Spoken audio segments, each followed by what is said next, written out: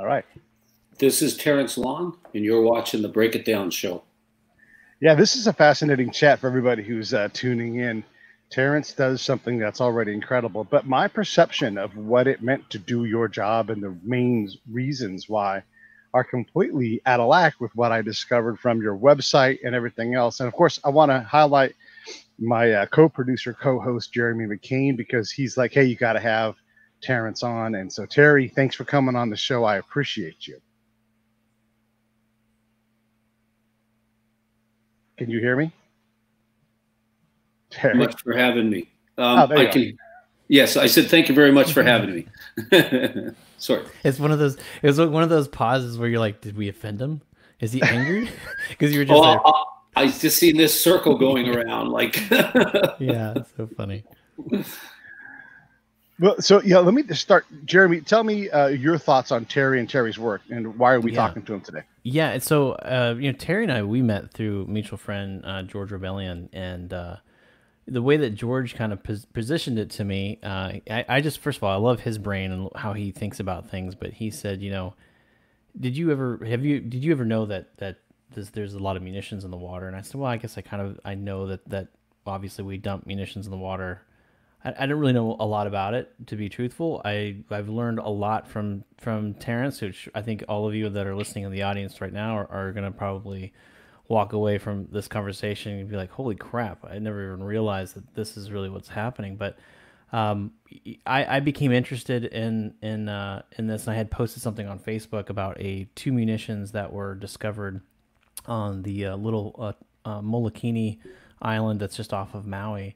And they were going to detonate, basically. And I thought to myself, well, gosh, what about the coral reef system? Or what, and what are the options? Like if you don't detonate them, then what happens if someone goes snorkeling and then the thing blows up? Like, there's just like, it's just like a feedback loop of thoughts. It didn't really seem like there was kind of an end. And George said, hey, there's this really amazing guy, Terrance Long, and what he's done, he focuses on underwater munitions. He's removed hundreds, if not thousands, of munitions out of the Baltic Sea, and it's just amazing work. And what I have learned in this very short amount of time is that we have too much of this crap that's in the water, and it's affecting not just the life in the oceans, but it's affecting us as humans.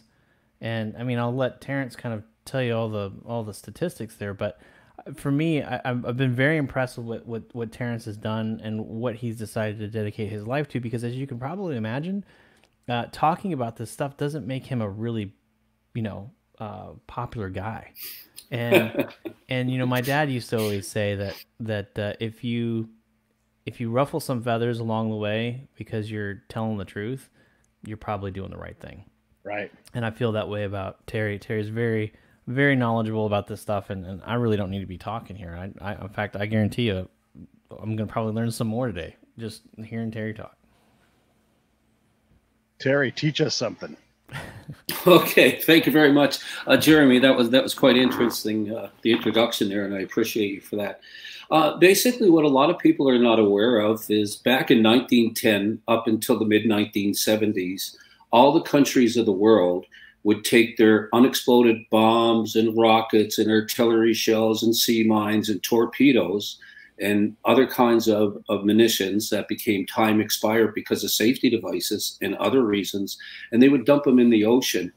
And they would do this because it was a cheap means to dispose of these weapons rather than developing facilities to deal with them, to recycle, reuse some of the components and different types of things like that.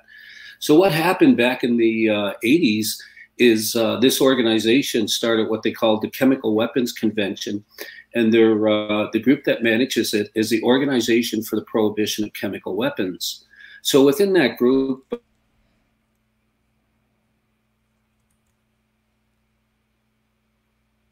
gosh, we got Jerry in a little bit of a delay here.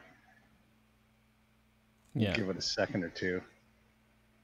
This is the wonder of modern communications. You and I, you're in Texas. I'm in California. I don't even know where Terry is. There he is. There, he's back. Terry, we lost you right when you got into the chemical group, and then you disappeared. So can you backtrack to that point? Yes, I'm in Canada, and I'll backtrack to that point. So we have So we have a chemical weapons convention that basically all the countries have signed an agreement that says all the chemical weapons that were dumped in the ocean before 1985 are not there. That's basically 99.6 of all the chemical weapons in the ocean. And then we have other weapons that are called conventional weapons, and those are like your TNTs, your RDX, your lead sulfide, and mercury fulminate, all the bad chemicals. The only difference is they do a different thing. You know, they kind of blow you up, where the other ones attack your immune system, they burn you, and different types of things like that. So the convention also said that those munitions are not in the water. So what we had is we had all these countries develop a convention to sign away the liability for the past dumping that they've done. So what this is basically an amount to is a major daily 24/7 attack on the ocean with these toxins. Why we sit here and talk about this, these toxins are in every ocean of the world, every sea, and they're releasing 24/7. This is just a travesty. They're attacking the coral reefs, they're killing them. They're creating algae blooms. The mustard gas is breaking down to inorganic arsenic and spreading across the seafloor, creating dead zones. And the list of impacts on the environment just goes on and on and on. And when we started to investigate the sea life over in Europe, we started some chemical weapons programs because people in Europe were more proactive to look into this. North America don't want to hear about pollution. It's really unfortunate. So in Europe, the people were more proactive. So we started 3-4 year chemical weapons programs, and we started to investigate the munitions. And when we started to investigate these bombs and rockets and stuff sitting across the seafloor in shipwrecks, we started to find out that the chemicals that were in them, we were finding them in the seabed, the water, and the fish. And then we found out later in the codfish, for an example, that not only were we finding them, they were bioaccumulating in the fish, which were having a major impact. So in the cod, we found that they had stress on the kidneys, the livers, the inability for juvenile cod to reproduce, and we found cancers and tumors in the cod in the munition sites. So now when we left these sites full of bombs and rockets and we checked the fish, we didn't find this problem. We only found it in the actual sites. So we were able to determine from the science that we were doing that we were having a major impact on the ocean. So when we looked at that and we started to extrapolate that around the world, we started to say, well, wait a minute. The same problem we're having in the Baltic Sea, we're having in the Black Sea, in the Coast Sea, in the Red Sea, in the Mediterranean. And it just goes on like this all around the world. There's not a sea in the world that is not impacted from dumped munitions, both chemical and conventional. So when we start to accumulate all this, we start to see that we have major point source emitters releasing pollutions into all the seas. So what has happened, because they've been doing this for over 100 years, some of the bombs and rockets, they started to meet one another, the chemical releases. So you can now go check the water in the ocean and actually see that some of the warfare agents are actually there where you don't find any munitions. So we talk about plastics and we talk about munitions. Well, plastic is a real problem we got to address, but everybody wants to address it. And what I call it is low-hanging fruit. The munitions are a major impact with a half-life of 5,000 years. Now you have to understand what that 5,000 years means. We're not sure how long it's going to pollute. So the best scenario that we can come up with, will be gone, or at least a half-life of it being gone, will be in 5,000 years. So when you start to think about all these chemicals around the world freely drifting, we start to see the ocean is slowly becoming toxicity. We're getting a greater toxicity. So how does that happen? Well, at the Chemical Weapons Convention, they tell you chemical weapons like Clark 1 and Clark 2 agent hydrolyzes in water. But yet we detect these chemicals in the fish, in the seabed, in the water. So how can they hydrolyze and disappear magically if we detect them? So this is a major problem around the world, and I'm going to stop and let you ask some questions because I could go on for hours on the impact to the sea life and to humans. Well, let's just cover a term here. What I think we all can kind of interpret what hydrolyze means, but what does that mean? Like, what are they claiming is happening when things hydrolyze? Basically, they're saying we can put this chemical in the water, remembering that your water is a bathtub when you combined all the oceans and the seas, and that it will dissipate. It just disappears in the water. It just becomes part of water. It's no longer there. But the reality is it's a bathtub. And you can do this, but the more you put more chemicals and more chemicals and more chemicals, it's no longer clean water. You know, your benchmark that you started with of having a clean ocean was a clean ocean, but we don't have a clean ocean anymore. We have a sick ocean that is polluted and in some parts of the world is dying. Yeah, I mean, you know, the thing that really kind of drives me nuts is that, you know, how does it get there to begin with? Like that's I want to always look at the genesis. It's like, how did we get to this spot? You know, it's like, I guess, you know, obviously we make munitions because it's a way of, you know, securing our country, regardless of what country you're from. I mean, this is, you know, you have to have weapons of some kind. Otherwise, if the other guy next to you has weapons and you don't have any, well, you probably won't have a country. I mean, so that's kind of the world that we live in. What happens when these munitions have to be destroyed? Like, what can you walk us through the process of why these munitions were even dumped in the first place, and what the mindset was behind that? Again, just jumping back for a minute, there, you know, you had excess munitions. Some of them were time expired with safety devices in them, so you couldn't use them anymore because you couldn't trust them. Some were, you know, basically obsolete. Some were damaged, and some they just didn't want them anymore. So they would or they replaced the weapon with a new type of weapon, so they would get rid of them. When you have these weapons, the current main disposal being done today is to take more explosives, which is a toxin, put them on top of the underwater munition and blow them up in the water. All that does is have a major impact on the environment. It has a sound propagation issue with the sea life. And what they started to do is as they started to blow up munitions, they said, hey, you know, we just blew up 2 sea mines. Well, let's blow up 100 sea mines. Let's blow up 1,000 sea mines at the same time. So our NATO forces, our North American Treaty Organization, recently started to dispose of munitions in the Baltic Sea, and they killed 9 endangered porpoises. So this is what's happening. You're taking a soldier who was taught how to blow things up, and you're giving him more bombs, and you're saying, now go blow it up. Rather than countries investing money in underwater technology and non-destructive technologies, how to recover these munitions, take them back up onto the shore, put them in a proper facility, and dispose of them, treating of all the off gases or dealing with the contaminants so they don't recontaminate the environment. Now you say, why should you do that? Well, if the half-life is 5,000 years for one munition, where most of them are unfused and you can pick them up out of the water and take them there, if you're going to leave them in the water to continue to degrade, I'm sorry, but you don't need to clean up any plastics because you will not have an ocean when these munitions degrade. And what we have to realize is these munitions, some are degrading faster than others in different reasons. So in the Baltic Sea, 30% of all the fish tested in the Baltic Sea had warfare agents in it. Now these munitions are still degrading and degrading, as we know it, in the Baltic Sea. So that 30% has nowhere to go up until it hits 100%, because there is no recognition by no country that these munitions are hurting them, because every country in the world is afraid of the liability.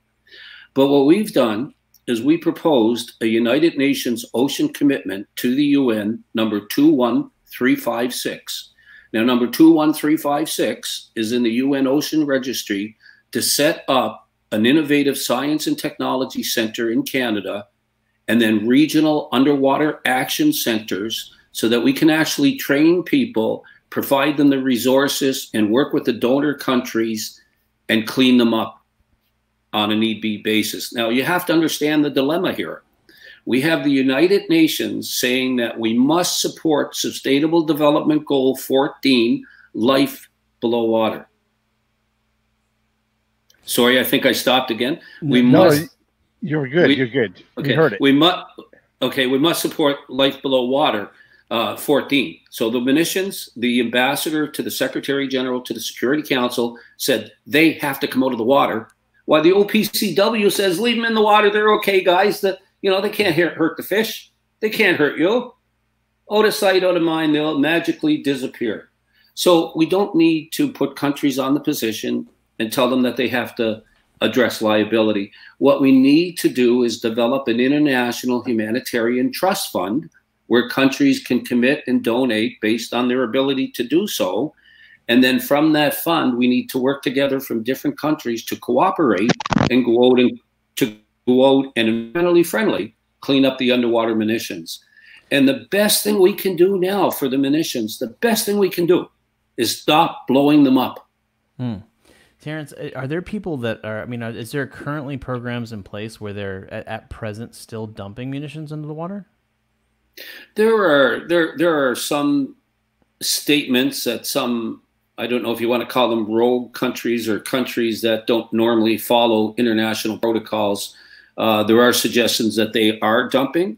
There's also suggestions that some countries have recovered complete munition ships with the munitions on them.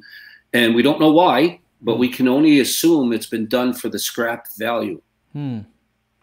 Yeah, because one of the things with the plastic argument that I have is we talk a lot about cleaning up the ocean, and I plastic, and I think to myself, like, if I had a leak in my bathroom and I open the door and it's just water spraying everywhere, the first thing I'm not going to grab is a bucket to collect the water. I'm most likely going to go and try to figure out how to stop the leak, how to stop the damage.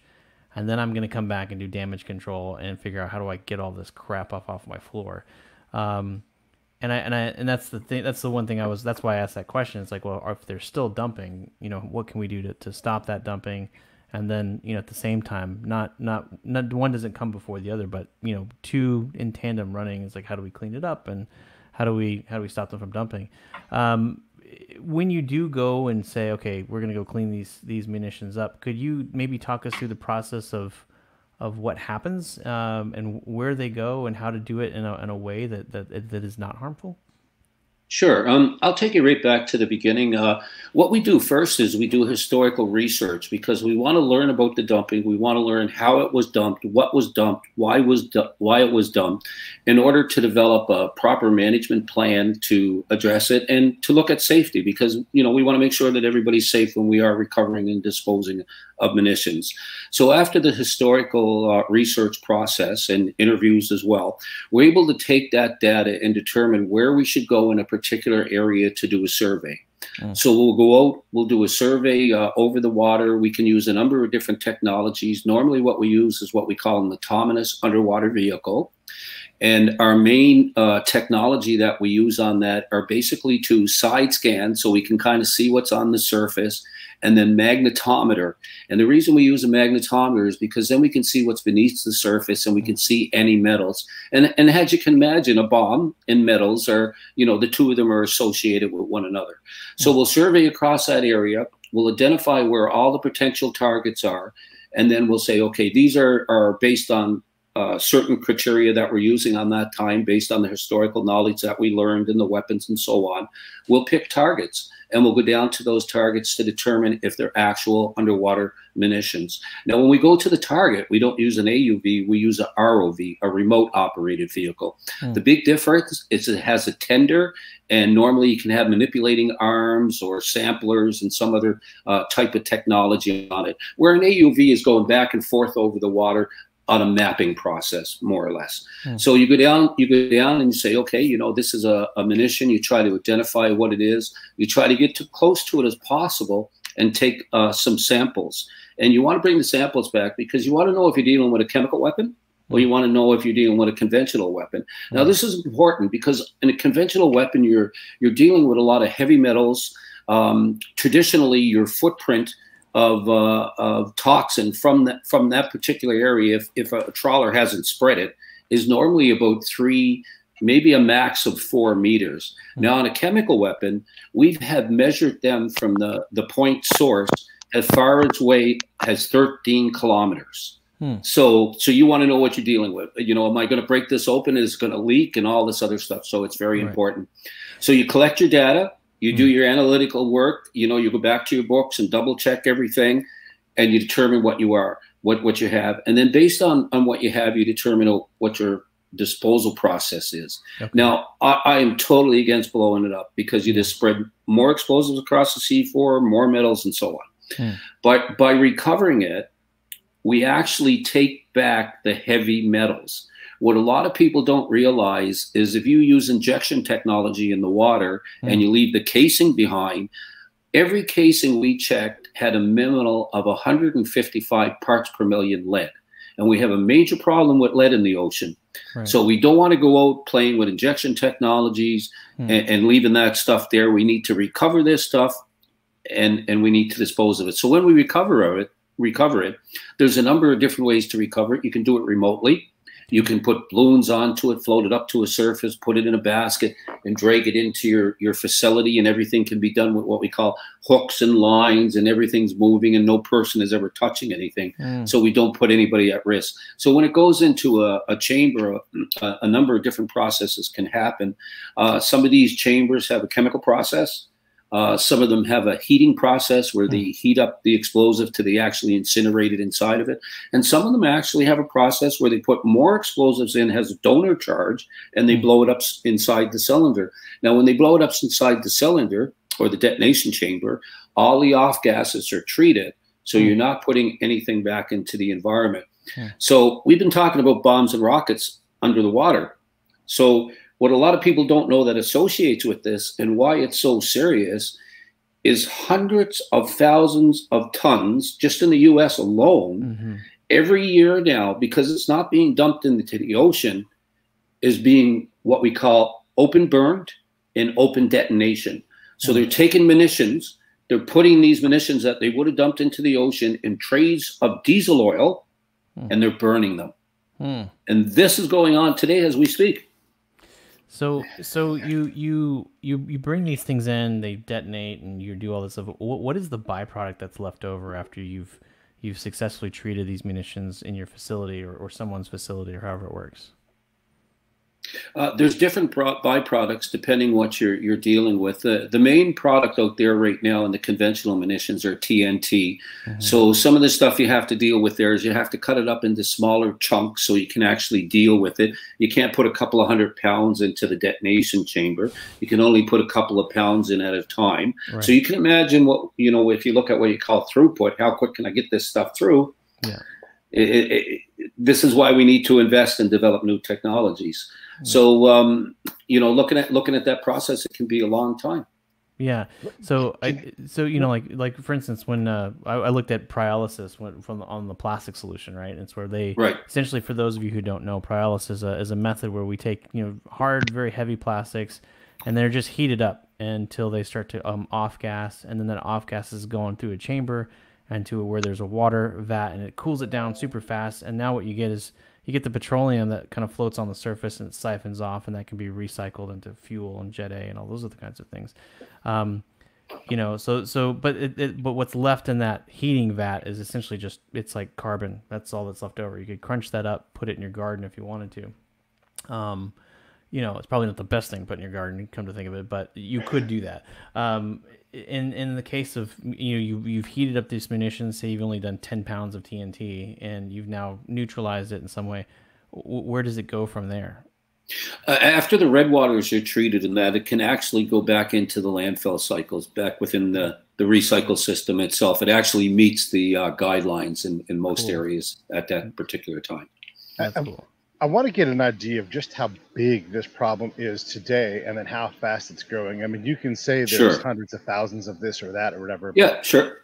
Yeah. What is it like? What are we talking about? And then how long, like if we stopped today and not one more munition was purposely dumped, you know, or gotten rid of, and we're not talking about things falling off a ship accidentally or a plane going down, you know, how long would it take us if we got our hands on it today to safely get rid of this. And what on earth does it cost to do this? I mean, something that's 3,000 feet down in the water cannot be cheap to go get, even with an ROV. Yeah, you're absolutely correct. In a dilemma. I worked extensively. I'm a retired chemical weapons expert. I worked on landmines, the landmine treaty, and different types of things like that. So back in 1996, when we were working on the landmine treaty, we started to realize that countries invested 50 years in how to deploy these weapons, but never on how to recover and clean them up. Now, the same thing has happened with the underwater munitions. So we find ourselves in a dilemma here, but the dilemma can be turned into an opportunity for the private sector to develop these new and emerging technologies, right? So when you look at cost, I mean, we haven't invested. We haven't got out there and played with this stuff. And in the sense that we need what we call a technology demonstration program, where several companies come to the table and they demonstrate their different technologies. And then some of those technologies are selected to move into a next process to see which ones are better. See, the militaries in the countries, they go, well, we got the chemical weapons convention, and according to that, those weapons aren't there. So why do we invest? And that's what's happening today. I cannot tell you how many letters I've written to Prime Minister Trudeau and other prime ministers before him and got no response. Even Canada, where people think we're this great environmental country and we talk about sustainable development goals and how we're going to do this and how we're going to do that, it's all buzzwords. It's all sound bites for politicians to get reelected. In Nova Scotia here, we have more than 3,000 munition sites. Some of them right in the oil and gas. Some of them are going to be directly impacted by seismic operations, for an example. In the middle of the island that I'm on Cape Breton Island, and I have a lake. It's a UNESCO biosphere lake. Now, this lake is full of munition sites, and it's only recently that the government was forced to admit through access to information that the sites actually exist. So as we leave Nova Scotia and we go into the Gulf, we're full of munition sites in the Gulf. As we go up the St. Lawrence Seaway towards the Great Lakes, we're full of munition sites. As we get into the Great Lakes, every Great Lake has munition sites. As we come down the eastern seaboard of the United States, there's Baker, for an example, dump site Baker.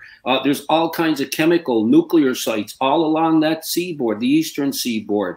And now, if you come back to Canada, and I said Nova Scotia is full of these sites, well, if you go up to Newfoundland, which is just 90 miles across from my island, we have all kinds of sites that have been created by the United States. We have a nuclear, radiological, and an ammunition site all in the same dump site where we actually went into it and found nuclear isotopes and things like that. So what we need to do is we need to invest. We all need to learn from one another. We need to cooperate on these international dialogues so we can come together and start working and to develop these technology. So you cannot quantify a cost on this because we haven't invested in anything in the disposal process. So right now the cost is out of reach, and the only way we can put that cost into a reach is actually look at the economic value of the ocean and the sea life, and then look at what countries are willing to do to respond to protect their own marine resources. So Canada, for an example, because they're not cleaning up these marine resources, the white whales are dying. Some of them are dying from fishing nets and stuff like that. But some of them are becoming toxic from the toxins in the water. But the Canadian government, for an example, will study everything but the munition sites. Or they'll go back to the military and ask the military to respond to it. And the military has no right to respond to this, because they are tasked with defending the countries with the operational munitions. These are legacy munitions. This is waste that they left behind because they didn't want to deal with it. Well, frankly, that's an executive branch thing. That has to be guided by the prime minister, the president, the king, whatever, the queen.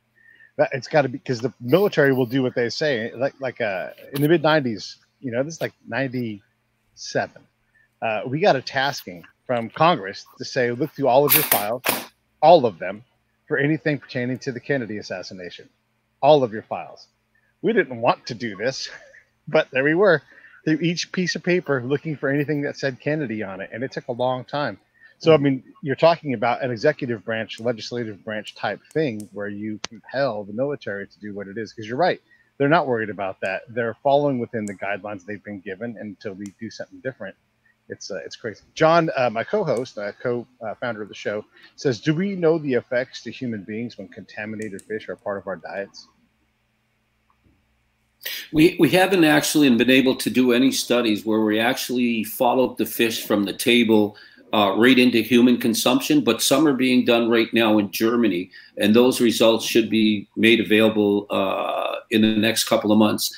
If you realize, when I talked about the chemical weapons programs in Europe, what we did is we developed the weight of evidence. In our first program, ChemSea, you know, we found the cancers and the tumors in the fish, and then we started to find the inorganic arsenic spreading across the sea floor, and then we found the plumes 13 kilometers away. So that's what we've been doing the last almost close to 15 years now, is developing the weight of evidence so we can actually clean this stuff up. Unfortunately, is every time we develop a piece of a weight of evidence, the defense departments of the world put out a lot of money to develop a new message of what we actually say. So if we say, you know, the munition can hurt you, they have a toxic effects, we usually get the response is the munition cannot hurt you and the coral reefs love them.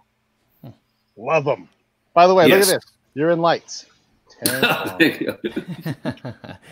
I don't want to be in lights. The fish want to be in lights because it's the fish that need our help. If we don't come out and protect the global declining fish stocks, there's not going to be any, folks. Yeah. Right now, most of you are unknowingly eating contaminated fish. If you live in Delaware, you're probably most likely eating contaminated fish because on a number of occasions they have recovered chemical weapons and they brought them right back to the facilities where the fish is canned, and then they had to dispose of it, but yet the vessels went right back out to the munition sites fishing again in the same waters. So just because they didn't bring the bomb in the next time doesn't mean they didn't bring the toxins.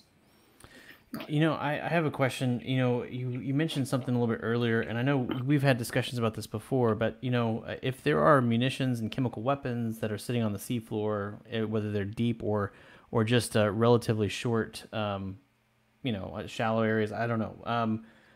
Is there any threat of a bad actor coming in and saying, hey, I'm going to recover these munitions so I can make a dirty bomb or an explosive of some kind? I mean, because I think that if that was a real threat, I would think nations would want to step up and do something about it. That's a real threat. It's let me put it in U.S. terms. It's a clear and present danger. It really is. But the problem is some countries use that as an excuse that I don't have to tell you where the munitions are. And, you know, that really goes against what you're trying to do. There has been people who have picked up munitions and have died picking them up in Canada, the United States, and many other countries. There have been children that have picked them up in Nova Scotia and Halifax on a beach and drove them halfway across Canada to Toronto in the family car, putting the family and everybody at risk along the route from these weapons. And, you know, if you go to the Halifax beach, there's not even a sign there that tells you don't pick up these bombs. Yeah. So this is what's going around the world is all these countries are hoping everything remains out of sight and out of mind. And then, you know, the security threat, it just disappears. The human health threat, it just disappears. And the weapons have been recovered by fishermen in the past and has been used in a terrorist attack. And when we talk about quantifying this, a question that was earlier, we have records where one dumping alone, Canadian forces and Dutch forces in the North Sea dumped 6.5 million tons of conventional weapons. So it's really easy to go out and recover conventional explosives. I'm not going to go through the rest of the process, what to do, but also recover a chemical weapon and make a weapon of mass destruction. This is my biggest fear, because by not taking, pardon this expression, you know, the horse by the reins or the bull by the horns and trying to do something about it, by continually letting it run loose, you know, when we look at it at a later date, the problems that it's going to create from human health, we may not be able to fix it. We may not be able to fix those ecosystem problem or those fish problems because we allowed it to go too long. And let me give you an example of what I mean by that. In an area between Germany and Denmark, the codfish continually spawn in mustard gas beds. Jesus now, Christ. all of the cod there, because they've been spawning there for dozens of years, they all have cancer now. So if you remove the weapon and the cod continue to spawn, they will still get cancer because now it's genetic. Because we never took it out of the environment, it became genetic. And this is why, you know, some people say, "Oh, Mr. Long, you get too upset, Mr. Long. You know, settle back. This is really not like that." No, I'm getting upset because I'm the weapons expert. They're not. I'm the one who's been dealing with the sciences for the last 15, 16, 17 years. They're not. And I'm trying to sound the alarm, and our politicians are not listening because nobody holds them accountable today. They just, you know, turn the other way, give you a sound bite, and get on with the next thing. So let me leave you with one. That's a tease. That's a tease. It's the cliffhanger. You're gonna leave. There he is. He's back. I think. Go ahead. Oh, thought he was back. It's a second tease, a double cliffhanger. I know. Where the opposition leader in Russia was poisoned with what they call nunchuck chemicals. Now, when I go to the Chemical Weapons Convention in November, where I'm supposed to talk about underwater munitions, no one will be able to talk about this. The only thing they will be able to talk about is those nunchuck chemicals in Russia. And this is what we deal with. So next year it'll be some other excuse or some other reason. In 2015 was the closest I got countries to do something at the Chemical Weapons Convention. We actually had several countries calling for the removal. And then it only takes one country to say, well, I don't want to deal with this anymore. And then it's off the table. So we really need to look at that Chemical Weapons Convention because these people may have to take that Arms Control Convention and say, well, we're going to look at all the human health and environment and give that to the United Nations because we can't deal with it. We can't talk to Terry Long. We can't talk about the fish. We can only talk about the use of the weapon. Well, if you can only talk about the use of the weapon, continue that, please. But let's turn this over to the United Nations and take it away from the OPCW. So the other thing I want to ask too is that there are a number of marine sanctuaries and marine protected areas around in U.S. waters and elsewhere. I had a conversation with someone at NOAA not too long ago, and it was about a specific marine protected area, and one of the comments that was made was that there was, and I quote, significant military assets in those waters. And I'm listening to you talk, and I'm just recalling that conversation. I'm wondering, when they say military assets, are they maybe perhaps including dumped munitions? I'm sure they're including dumped munitions, but it really, the individual who responded to that and, what defense side you're from and things like that to try to read what they're asking you there or what they're trying to say. Yeah. I'm just curious because I know that in some cases it seems like, there have been a lot of marine parks that have been created in places where there's a significant amount of munitions. And I'm wondering if that's kind of like, smoke and mirrors kind of thing, saying, hey, look, we made this marine sanctuary, then just kind of like hiding the fact that there might be something in the water. Does that happen a lot?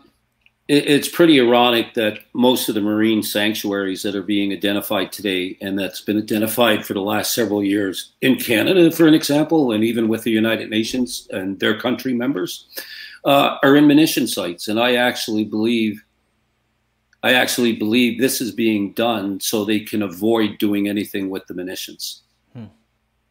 What is the great rejection of this? I mean, obviously we know that any fish spawning in a mustard gas zone, like, we all know that we can't just continue to dump things in the ocean. And I'm sure people are doing it illicitly on the side. Like, hey, oops, these 40 tons of whatever old obsolete things are getting dumped. But why the pushback? I mean, you're right. We're worried about fucking straws. And, we have probably VX gas. I mean, all kinds of horrible things in the ocean that we're not even willing to discuss, let alone figure out how to clean up. Well, the first thing, because it's a weapon, it's easy to say, oh, we don't need to discuss this. It's a secret. It's a military. And a lot of people buy that. Next excuse is there's no technology, so we don't need to look at it either. Next one is there's no money, so we don't need to do it. There's no political will, and so on. So when you look at the weapons, you know, I look at different countries, and when I look at Canada, I go through documents and I read how the Department of Defense was boasting that they could dump 50 tons a week. And then I look at in the ocean, and they did this for months on end. And then I look at you know, one of the ships from the United States coming up from Virginia and dumping weapons off of Nova Scotia for 4.5 straight months. And then I look at Germany, and, you know, just in the German waters alone, there's 900,000 sea mines. So, you know, when you want to start going around the world and start looking at the cost and looking at the actual, you know, how many munitions are out there and is it a real problem? It all gets back to liability. These countries don't want to talk about that because then they become responsible to clean it up. But now in Europe, they're looking at putting 500 million euros in place right now with the European Union to start this process because we developed the weight of evidence. But it's been impossible to develop that weight of evidence in North America with the current political situation. Well, where do we go from here, Terrance? I mean, I think, you know, a lot of us that are probably listening here are thinking, you know, okay, well, this is definitely a problem. It needs to be addressed. A lot of people are probably listening to the show right now thinking, well, that's a depressing topic to learn about today. But, you know, I'm just a guy who, you know, does X, Y, or Z. Sure. What kind of involvement could I possibly have to make any kind of impact? Yeah, there, you know, there's kind of two things here. It's political and funding, and it's kind of like the chicken and the egg. And there, you know, if we had funding to support our United Nations Action 21356 to actually set this center up, start training people, and go clean it up, we would be able to make an impact, and no one would be able to stop us. If we had political will, and they were saying, hey, well, you know what, we need a new treaty on underwater munitions. And we need to look at the human health so the fish can live, you know, then that's really what we need to do. And if we can get people just talking about that, you know, we need to fund cleanup, and we need to change the perspective of the politicians. So we need everybody listening to this show today to create their own public awareness on underwater munitions. Go to the internet, look up underwater munitions, go Terry Long, international dialogue, human health, environment, and start coming up with some of the stuff, and start spreading the word around in your community, and start getting involved in more podcasts. And so I would love to do another dozen podcasts as long as people are becoming aware of the problem. I am so tired of being alone, or feeling that I'm alone, is that I need support. And the fish need to know that there's other people there helping too as well, because words don't do it anymore. Words are only words. You got to get out and do the walk. Get off Facebook. Stop telling people you hate this. Get up off the chair if that's where you are. Sorry, I don't mean anything by that. But please come out and help us. Oh, get off your chair, Jeremy, and get over here and help us. Done and done. No, I think that's wise advice. I mean, because I think, you know, we sometimes think we're helpless, but we're not. Like, you know what? I think there are a lot of things that we can all do, and I'm glad that you positioned it that way. I mean, I took on ocean conservation as just a, you know, average, you know, redhead stepchild, essentially. You know, I was a guy who was really passionate about, you know, oceans issues, and you know, and that's kind of led me where I am now. And I think, like, you know, it doesn't matter who you are on this planet. The thing that we all need to remember is that really we need to stop thinking about this as a planet. We need to stop thinking about this as a country. But we're all brothers and sisters, crew members of Spaceship Earth, and we're pummeling through space. And what's really interesting is a lot of times we talk about, you know, we use that phrase, well, 71% of the Earth's surface is water. Well, newsflash, if we were to take, you know, think about the amount of Earth there is versus the amount of water there is. And if we were to put this to scale and we had a tennis ball, that would represent the Earth that is on our planet, and then basically an eraser head on the tip of a pencil would represent the amount of water that is just on the surface of that tennis ball. it is an extremely limited resource, and by thinking that it's just an endless trash pit, we're really asking for trouble. I mean, we use the phrase, "Well, this is what happens when you talk too long. Your own lights apparently shut off because I didn't plug them in." How about that? So this is the dark part of the. I'll go dark with you. I'll turn my light off. I'll fix that one in a minute.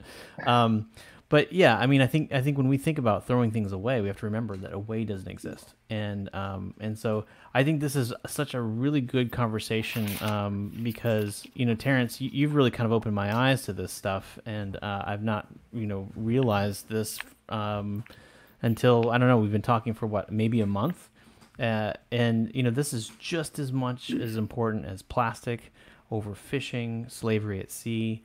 All of these things are really contributing to the demise of the ocean. And you know what? That's where we all came from. That's what sustained life on this planet, is the largest carbon sink.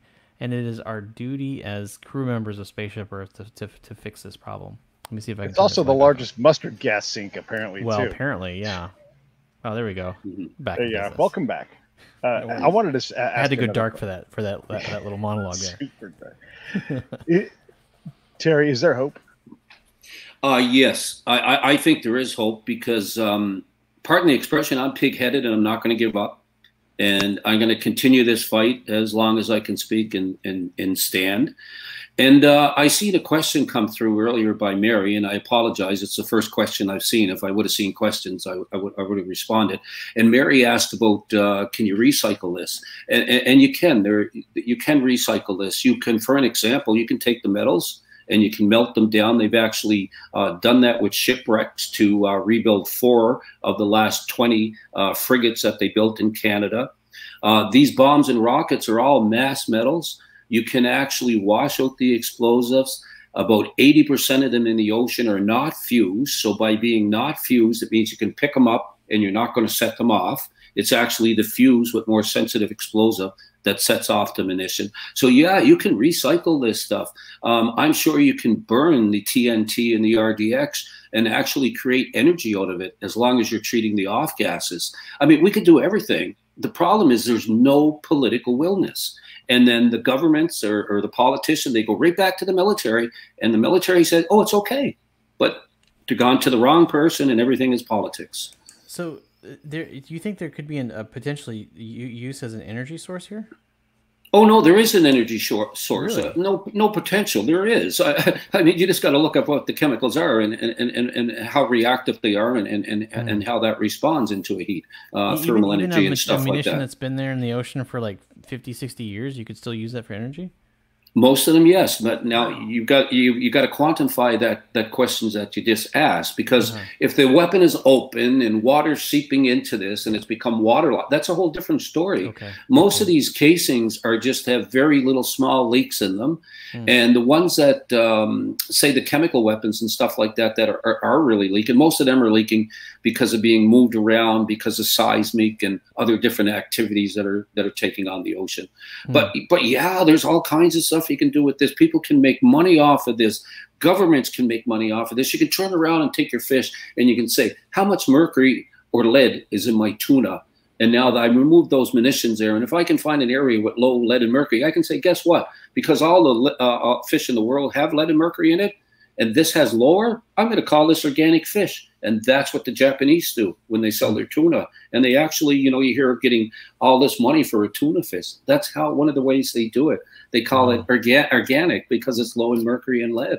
So, the other thing is we're talking about the toxins. And a few times I said lead and mercury. And you really need to listen.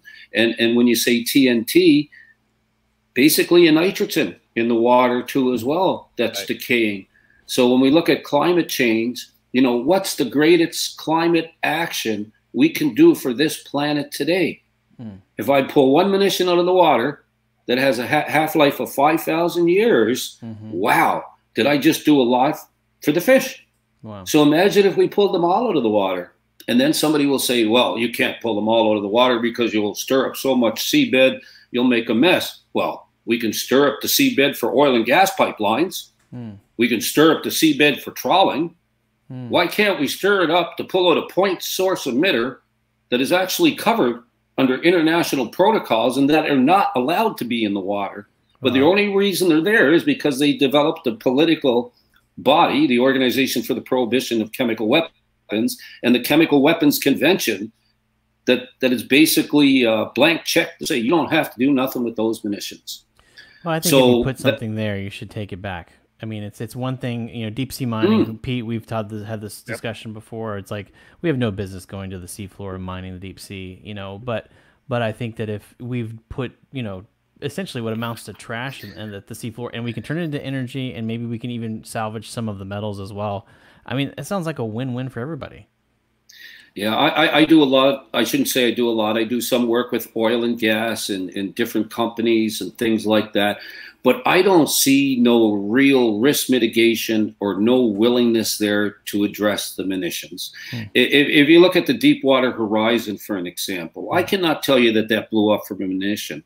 But I can tell you that was drilling in the middle of a documented munition site. And even if it wasn't a bomb or a rocket, we now know what the potential threat is. So all around the world, we have, I told you earlier, about 6.5 million tons.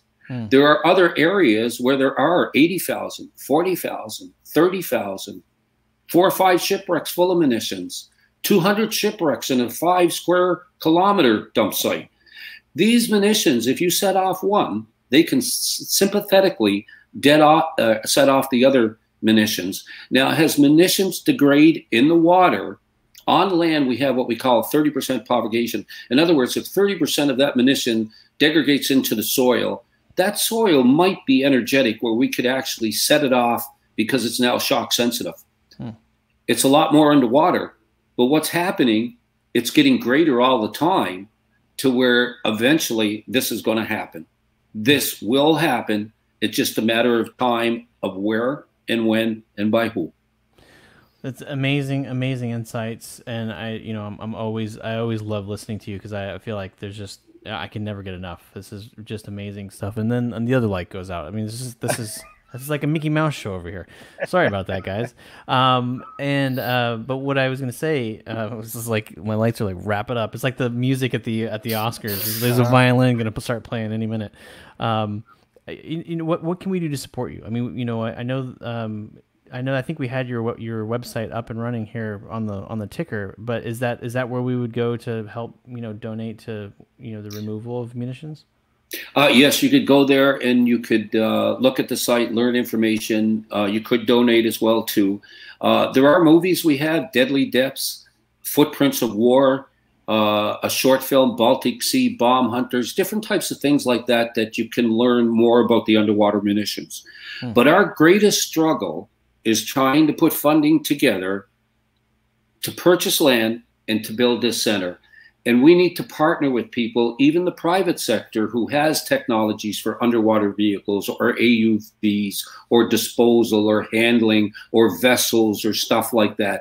We need you to become part of the team on this United Nations 21356, because it's about bringing everybody together. It's not about the international dialogue cleaning this up. It's about the international dialogue being the focal point or the coordination point to bring everybody together so that we can all do this together. So we need your help.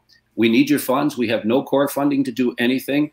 I'm a retired serviceman, and basically I use what I can from month to month to try to do something. But I believe in what I'm doing, and I know if you learn more, you too will believe in this. And I just welcome any help from anybody.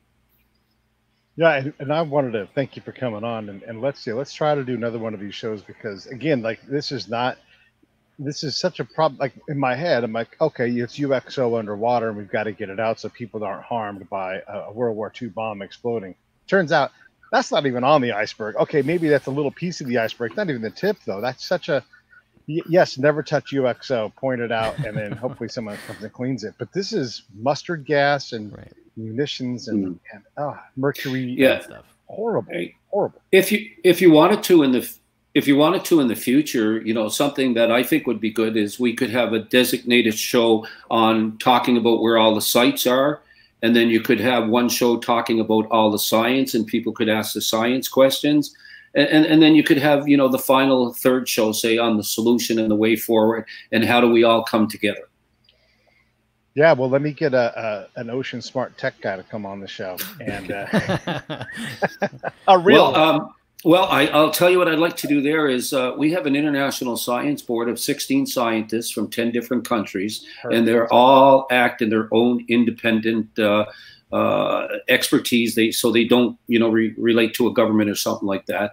And one of our scientists is Professor James Porter, and he won the 2018 Peabody Award for the movie Chasing Coral for his work on coral reef. Now, James and I have been working together for the last 15 years on this issue, and James is what we call our conventional weapons expert. And we also have a chemical weapons expert that sits in Poland, which is Jacek Podolski, and we have people in different countries, so we're all trying to address this. So, maybe what we could do is have James come on, and he could actually bring you right down to the science and from his perspective, where I'm a weapons expert and he's more of a scientist. And I think it would be more beneficial to your viewers and allow more for an exchange. I love it. I love it. Anything else, Jeremy?